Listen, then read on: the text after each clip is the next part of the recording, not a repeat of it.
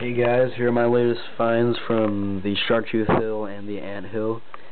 And first of all, I'll just show you some of the larger hook-tooth mako teeth we found. Here's the largest right here. You can see on this one there's some feeding damage, which is pretty interesting. Now this one I found actually the day after this from Sharktooth Hill. At Ant Hill, I found this part of a root of a megalodon tooth. And you can tell that comparing, this is a megalodon tooth from the Sharktooth Hill that I bought. And you can see there are lots of similarities, including this prominent neck, this little line right here. You can see it's also on there. Lots of similarities in the root, defining it as a megalodon tooth. And I also found a really nice 6-gill from the Sharktooth Hill area. I covered it in some polyacrylic to hold it all together. Pretty nice tesserae. And we found lots of stuff on this trip to Sharktooth Hill. This is a less organized drawer of mine.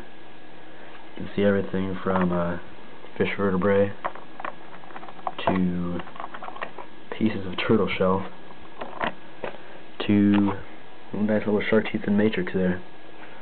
We also found this cervical whale vertebra, which is pretty nice. Yeah, this is some of the larger mako teeth that we found. Got Isurus hastilis, Isurus planus in here. These larger teeth would have gone in here along with these. We also found some associated tiger shark teeth, but only like 1.5 millimeters away from each other. That's pretty interesting and rare. Lots and lots of teeth, hundreds and hundreds. I think actually 307 teeth or fossils in all. And that's just from the Sharktooth Hill trip. Now this is a canchylium, the heel bone of a walrus, which is pretty interesting. These are some of the other shark teeth we found when we went to Ant Hill not too long ago. Nice 6-gill.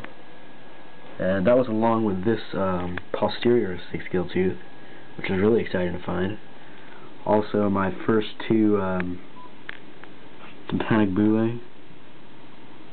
I have several of those in my collection, but these are my first from the Sharktooth Hill area. Some nice teeth in there.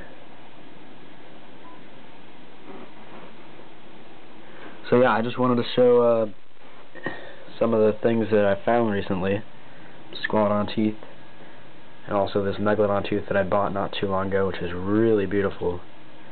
About 5 or so inches, maybe a bit bigger. But yeah, anyways, this is what I found. It's pretty nice.